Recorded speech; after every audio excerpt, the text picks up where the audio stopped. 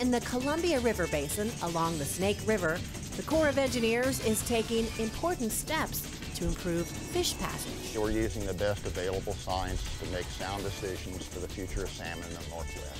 From here, salmon and steelhead make their way to the Pacific Ocean and return years later to spawn.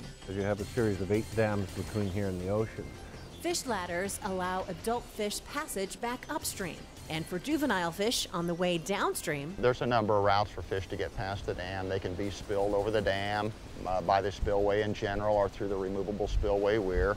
They can pass through a turbine, or they can pass through a bypass system where they're trapped in transporter, or they can even be put back in river through that system.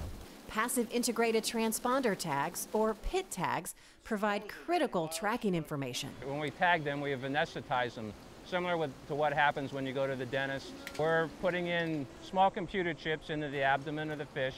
As the fish swim down through the river, or as they come back as adults, they'll pass through antennas.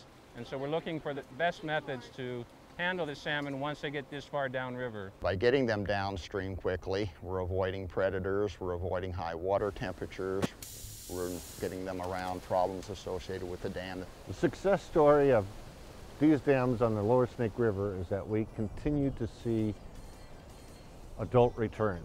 The Corps of Engineers and the agencies associated with us have made an enormous effort over the last few years to really improve fish passage. And I think we've done a great job at that. An important job that will impact salmon runs along the Snake River.